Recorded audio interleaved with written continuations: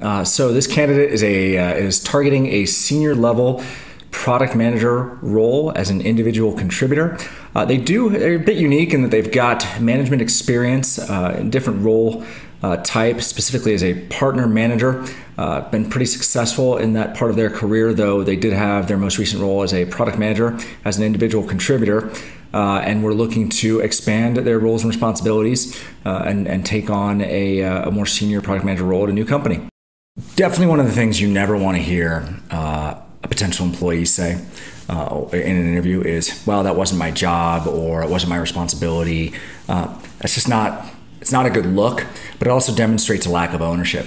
And so what you're going to find in this next question, again, probing this specific candidate around their ownership, was trying to understand a time when they had someone who was a peer, so just not a direct report, who wasn't getting things done, someone who was struggling, who clearly needed help and wasn't getting what they needed. And as a individual in the company, you're working towards a common goal at the company level, showing a time where you were willing to jump in and kind of help without necessarily it being your direct responsibility. That's what demonstrates a high degree of ownership. It's not your job, but you do it anyway. And so that's the focus of this question. And it's an opportunity for you as an employee to demonstrate what kind of a team player you can be. Talk to me about a time when you had a peer who was clearly struggling and you decided to help. What was the issue? What did you do? Yeah. So, and by the way, it's totally fine if there isn't one. Sometimes there just isn't. But okay. So I guess I've had one scenario where I was managing somebody who was struggling, and then another scenario where I was kind of working, like collaborating with somebody, where it was difficult initially for us to kind of get agreement and kind of see eye to eye on a couple of things. Which one of those? The peer, the collaboration. Collaboration. Okay. So at Oracle, when I was in my product management role, one quarter I was working through, we did kind of quarterly planning on a quarterly basis.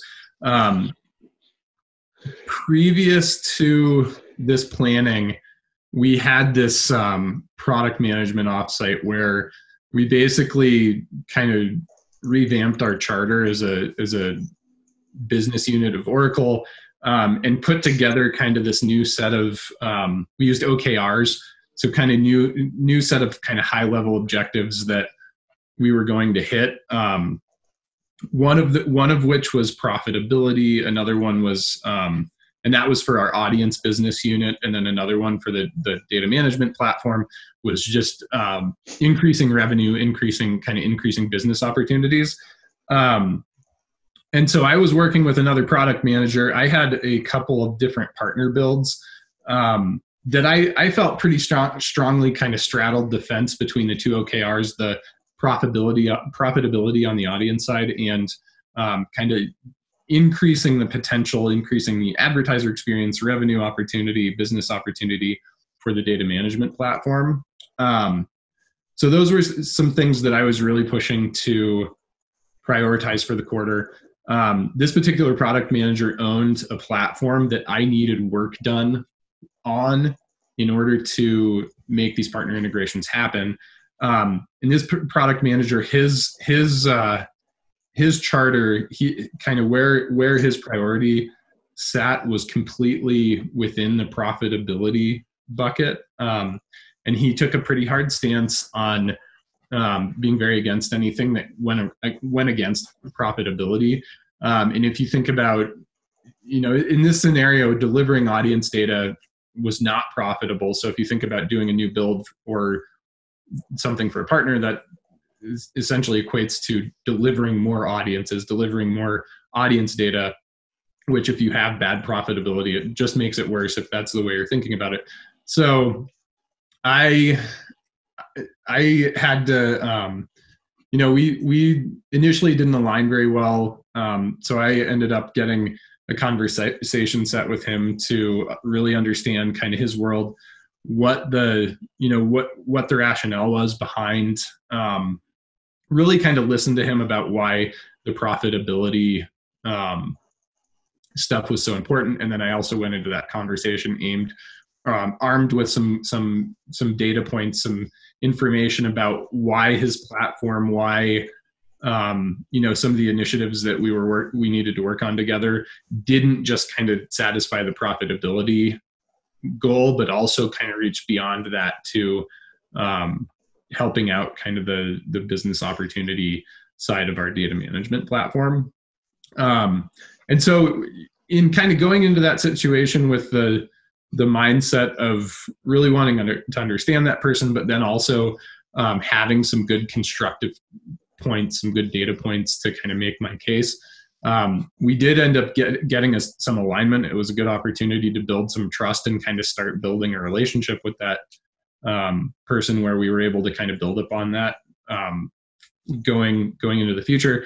And we actually did end up compromising. I didn't get all of my partner work done that I wanted to, but we did do one major build, which was really important for me to get out there. So I think it ended up kind of creating a situation where on one hand, there was some success for one of the partnerships I worked on, and then also just a good opportunity to build some rapport, improve the relationship with that particular colleague. What made this answer really unique and actually quite good was that as an individual, this candidate, their experience set didn't really allow for a specific answer tied to the way the question was asked, right? A peer that was struggling where they jumped in and helped. And so the answer that they gave was more of a collaborative situation with a partner team that they were working with. Maybe there was a little bit of friction and things weren't getting done. And so the answer in terms of their experience set and in terms of the context of the question was fine. It was good. But what was really great was how they demonstrated their own metrics, or rather demonstrating ownership of their own metrics and objectives, and trying to work with someone else to get there when there was friction in place, which has the benefit of demonstrating the ability for this candidate to earn trust. And while this wasn't a specific leadership principle that was being asked about, when you think about great answers that you can give and the content that you give in an answer, having your story straight and ability to map them to different kind of answer type or question types is important, but being able to pull in kind of little sentences, maybe a small paragraph in your answer that adds to it, that demonstrates your flexibility as a leader and your multidimensionality as a leader. In this case, not only did the candidate demonstrate ownership, but they demonstrated their ability to earn trust in a situation that clearly wasn't working, but got there with this peer of theirs in another organization. So it was just a really good answer and one that made me quite happy given the experience set of the candidate in product manager roles. So the feedback for this candidate that would have been read into the room with regards to ownership is as follows. Experience as a partner manager and owning the relationships with success tied to the success of partnerships was demonstrated in a way that indicates the candidate has a high degree of ownership. One interesting area where the candidate demonstrated ownership was the highlighting of their own personal failing in not leaving a company soon enough. This was all good.